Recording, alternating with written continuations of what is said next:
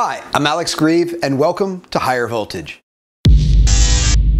I'm going to show you how to hack the Bosch Performanceline CX motor drive to change the 20-mile-an-hour speed limit to 40 miles an hour. The way this is done is by putting a microcontroller in between the speed sensor of the bicycle and the cycle computer up here. Once the bicycle reaches 19 miles an hour, the microcontroller takes over and cuts the speed in half. So once you exceed 19 miles an hour, the cycle computer is going to read half the speed you are going. However, once you reach 40 miles an hour, this is going to read 20 miles an hour, and the speed limit again will kick in. All right, before we get into how to do this, there are a couple things. First of all, be responsible. Lastly, and perhaps most importantly, be courteous. Many of us mountain bikers have discovered these e-bikes and we absolutely love them. They've revitalized mountain biking for us. But we're also now finding that the places we can ride them are restricted, mainly due to people who are very rude and not courteous. With that, I'll show you how to hack it. You're going to have to build a basic microcontroller circuit, something like the one I've shown in this photo. This is a basic schematic of everything wired up. You need two 390 ohm resistors, one 51K resistor, an Omron solid-state relay, an Arduino, and then some kind of voltage regulator to power the system. Now I'm wiring this into the bicycle itself, which is a 36-volt battery, so I used a Pololu high voltage regulator which steps down to 7.5 volts. Here are a few more pictures indicating how I wired everything up. The bottom board is a cheap 0.1 inch perforated board you can find on eBay or about a dozen other places. The switch in the photo is a bypass. Should this microcontroller fail, I'd like to go back to the regular system. Here you can see how I wired up my switch. On the left is the bicycle speed sensor pin.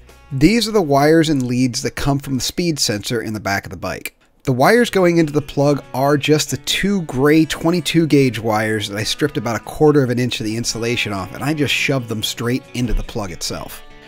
On the right are all the connections to the microcontroller board with the parts that connect to them so you know where they go. This cable here is a bit hard to find. It is a Bosch light cable. Bosch makes it very clear that they do not want you modifying their drive system, as modifying it to go past 28 miles an hour would constitute a motor vehicle.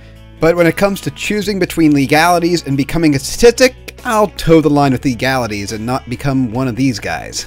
A quick Google search for bicycle wreck turns up a whole lot of photos of cars running over bicyclists.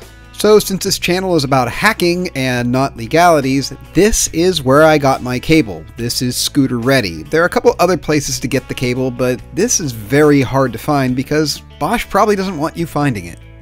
There's a small tab on the side to keep it from going into the drive system, and I just cut it off with a pair of diagonals. Alright, a few things about installing this bike. The way I'm getting power is from the bike's power system. That is the 36-volt lines. The way I tap them is I pulled the plug out, then I used a pair of wire strippers to open the insulation up. I then took these wires, wrapped them around that wire, soldered them in place, then put 2 layers of liquid electrical tape around them so that they don't short out. You'll also notice that I have my wires zip tied at multiple locations. This keeps them from getting tangled in the moving parts like this crank assembly. Another thing is this board, you can see I've kept it fairly compact because I wanted to keep it inside the drive system if possible and not exposed.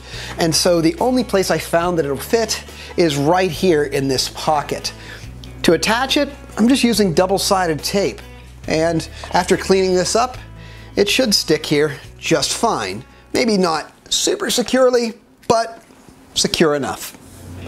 Now you might be wondering, why do I have this switch up here? Well, first of all, you'll notice that I coated my microcontroller board and everything in hot glue. And this is to protect it from vibration and, most importantly, moisture. Microcontrollers are not very good with moisture, and with this bicycle, if I get caught in the rain or decide to ride it through the mud, the last thing I want water to do is get into my microcontroller and short it out. Thus I lose my power system.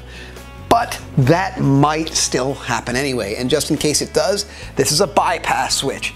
In one position, it activates the microcontroller and makes sure the speed sensor goes through the microcontroller before it goes to the computer.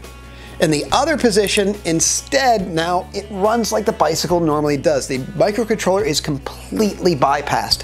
While this is an optional accessory, again, it's good to have a failsafe because, well, you don't want something going wrong when you're far away from home.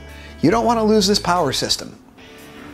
Here's what the system looks like in action. Right now I'm in bypass mode. That is, the microcontroller is completely bypassed and thus at 20 miles an hour I stop getting a boost. But throwing the switch, now the microcontroller is part of the circuit. Watch what happens. See the speed just drop? Drop back down 10 miles an hour and it seems to accelerate a little bit more slowly, but I'm going much faster. Right there I topped out at 31 miles an hour, not 15. The microcontroller was simply in the way, stopping it from happening. Now the microcontroller is engaged the whole time here. You can see the numbers climb up. And then as they get to transition period, they get a little bit glitchy. That is, the speed isn't exactly perfect. And yeah, this is probably an error in my code, but it does seem to work fine and I'm not losing the speed. So if the sensor isn't perfect, well, I'm okay with that. So, getting into it.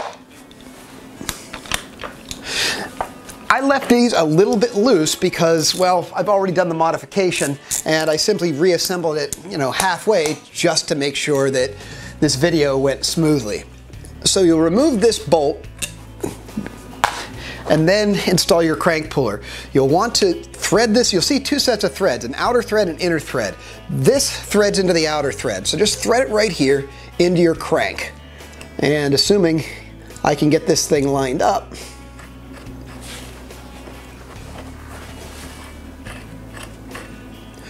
you'll feel it seat into place. Once it seats into place, run this around until you feel it stop. Once you feel it stop, keep cranking. It's now pulling that crank off the bike. Once it gets loose, go ahead and wiggle, and off it comes. The next thing you want to remove is this lower plate. There are 2 screws in the back and 2 screws up here, and these are your Torx drivers. Now, I only put this one in, so just to make this go a little bit smoother for you, there's really not a whole lot to it. Strangely enough, it won't fall out because this, when you remove just 1 or 2 screws, because it's seated in there pretty good. Okay, next thing you're going to have to remove is this cover. There are 3 bolts, this one, and this one here. So to get to this one up here, you're going to have to remove this upper cover first. That'll expose this screw, and then you can release this one.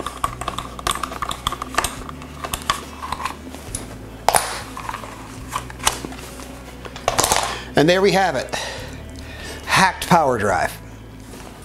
Uploading the code to the microcontroller is pretty easy. Once you've downloaded my code and the Arduino environment, go ahead and fire up the program. Now, this line here, you can see that determines the speed. The higher the number, the lower the speed will be before it cuts the speed in half. And you can see that's done by this interrupt command down here, where if the speed exceeds that number, it doubles that number. Therefore, it cuts the number of pulses in half. Now, simply go to Tools, and you'll want to select your board. In this case, it's an Arduino Pro Mini. Then, you'll need to be sure you're on the right COM port. If you're on the right COM port, then all you have to do is click Upload. As a side note, you'll want to upload the code to the board before connecting the voltage regulator, or you could damage the board. Okay, with that, go out and enjoy your new ride. But please, as always, be responsible. If at any time you feel like you're out of control because you're going too fast, stop pedaling. And remember, just because your bike can do 40 miles an hour right now doesn't mean you should.